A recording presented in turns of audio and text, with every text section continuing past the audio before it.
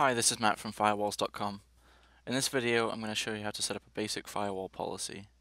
A customized firewall rule is often required to allow access or apply/exclude security scanning on a specific network or device. With the use of firewall policies, we can control access between networks and zones. Let's jump into the firewall and take a look. So the first thing that we need to do is create a address object. This object will be the IP address of the machine that we want this to be applied to. So I'm going to go to Policy and Objects and then click on Addresses. I'm going to click on Create New and then Address. I'm going to set the name to, this is going to be a POS system, so I'm going to set the name to that. Here we specify the IP range or subnet or FQDN of the source address that we're going to be using. In this case I'm going to use a subnet.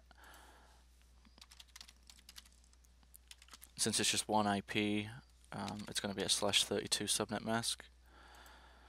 I'm going to assign this to the interface that it sits on, so this will be the internal.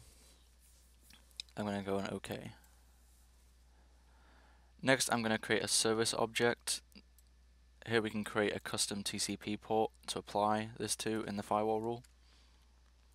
Here I'm going to call this TCP port 501 for example.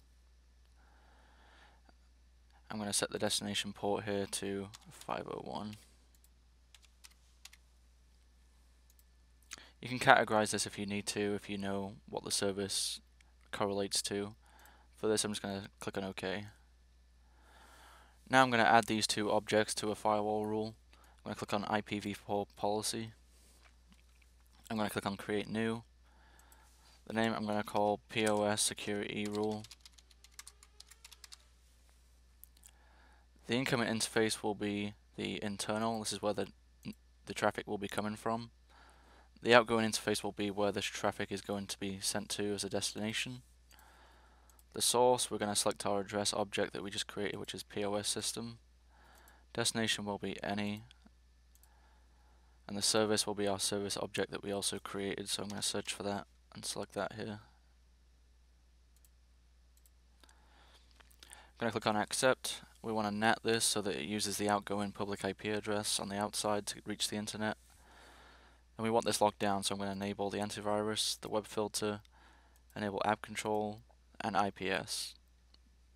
We'll go through these security profiles in more depth in a later video and how you can customize these. For now I'm just going to enable this policy and enable login and click on OK. We want to reorder this rule so it sits up above the current outbound any rule. The firewall rules work in a logical order, so top down. So if it hits this rule first, this is what it will be applied to. If this rule doesn't apply, then all traffic will hit the rule below. Thanks for watching this video. Please subscribe to our channel for further video tutorials and make sure to give this video a thumbs up if you found it useful. For all things firewall related, visit us at Firewalls.com.